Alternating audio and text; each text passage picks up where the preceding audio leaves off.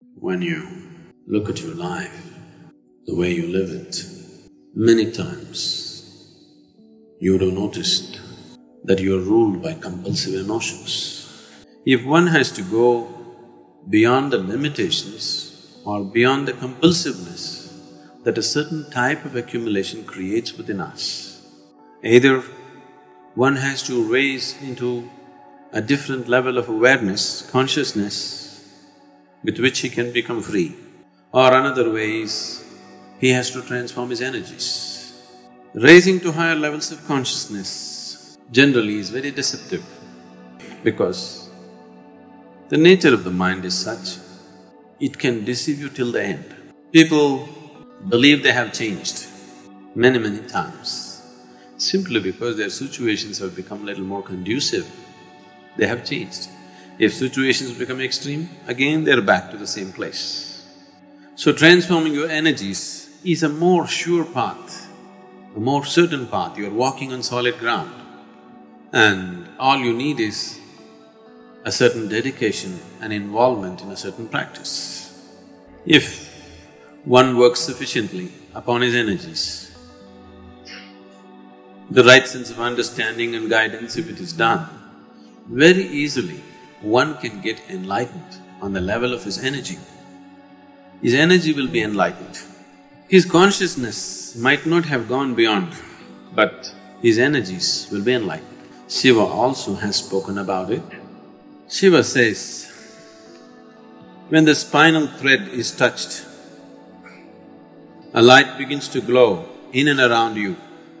If you place the whole attention on the Sushumna Nadi, and if it is properly touched, then it becomes alive and it glows. Once it glows, slowly the energy will mature within a very short period of time and energy will become enlightened. It glows. You have a glow of an enlightened being, but you don't have the consciousness of an enlightened being.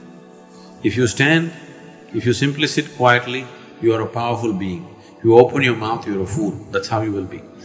This is easy to achieve, all you need is dedication, especially when I am around, this is very easy to do. If you just touch the spinal cord, it can just glow. The spine, we call it Merudhanda. Merudhanda means it is the axis of the universe. A human being can live just as a biological entity, or he can transform himself into such a thing, he's almost like the center of the universe. How your spine is functioning, how the energies in your spine are functioning right now determines almost everything about where you go. Within the spine, if you know the physical construction of the spine, you would know there are two holes on either side of the spine. This is the Ida and the Pingala, the right and the left channels. Beyond this, there is a central space, it's an empty space flowing through. In the spinal cord, there is an empty space. This is the Sushumna. Now, bringing a balance between these two will establish you well in this life. It'll make you effective in the world. It'll make you handle life aspects well. But if your energies enter into Sushumna, and in Sushumna you can bring various kinds of qualities into Sushumna. Fundamentally, Sushumna is attributeless. It has no quality of its own. It is like empty space. Empty space is there, you can create anything you want, isn't it? So, once energies enter into Sushumna, we say, you will attain to Vairagya. Vairagya means… Raga means color, Vairag means no color. No color means you have become transparent. If you have become transparent, the advantage of being transparent is, right now, if what's behind me is red, I turn red too. If what's behind me is blue, I turn blue too. Wherever you are, you become a part of that, but nothing sticks to you. Only if you're in a state of Vairag, then you will dare to explore all dimensions of life when you live here. So all this mechanism is fundamentally built into the spine, not in the brain. It is in the spine, because spine is the root. So when you do the kriya or when you generally in your life, except for sleeping postures, it's good to keep the spine erect. That itself will do many things to you.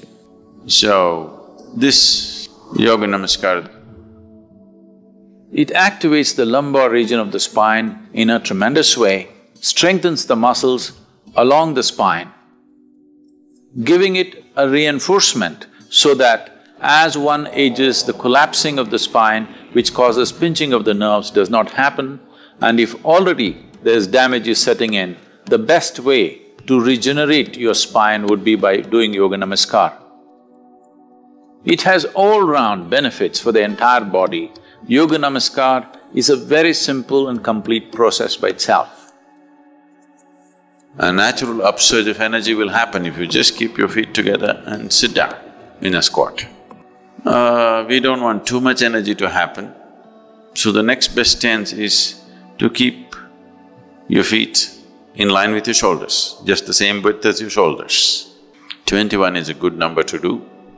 If you cannot do that, start with 7, slowly.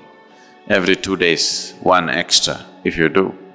In about 40 days, you will be at 21, which is a good number to do.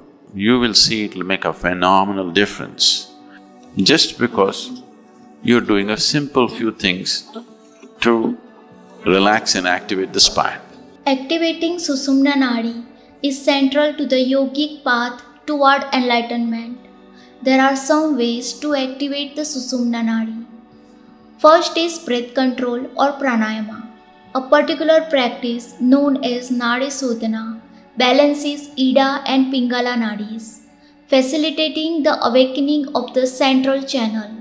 As the breath flows smoothly between both nostrils, it is believed that energy moves through Sushumna, clearing blockages and opening the path to higher awareness.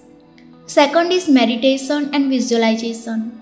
In deep meditation, practitioners focus on the spine, visualizing energy moving upward along the Sushumna Nadi. By directing attention to the space between the eyebrows or third eye and eventually the crown of the head or Sahasrara chakra, meditators can facilitate the ascent of Kundalini energy and open themselves to higher states of consciousness. Third is asana. Physical postures, especially those that align with the spine, help activate the Sushumna Nadi. Poses like Tadasana, Sirsasana creates a conducive flow of energy along the spine. Fourth is mantra and sound. Chanting sacred sounds such as is another powerful tool for activating Sushumna Nadi. Sound vibrations resonate with different chakras and can help to remove energy blockages, allowing for the free flow of energy along the central channel. When chanted with devotion, these mantras purify the mind and open the inner pathways for spiritual energy to rise. The ultimate goal of spiritual practice, particularly in the yogic tradition, is to achieve samadhi or union with the divine consciousness. This state is characterized by the dissolution of the ego, emerging with universal awareness and the realization of the true self. The activation of Sushumna Nadi is the key to unlocking this experience. When Kundalini rises fully through the Sushumna, piercing each chakra, the practitioner experiences a profound shift in consciousness. At the highest level, when the energy reaches the Sahasrara chakra, one attains a state of pure bliss and enlightenment. The activation of Sushumna Nadi is not only the path to enlightenment, but also a journey of personal transformation. As the energy ascends, it purifies emotional and psychological patterns, clears past karmas, and brings about an inner awakening of truth, compassion, and wisdom. This ancient wisdom serves as a reminder that true enlightenment is not something to be found outside oneself, but lies within, waiting to be awakened through dedicated spiritual practice. Namaskaram.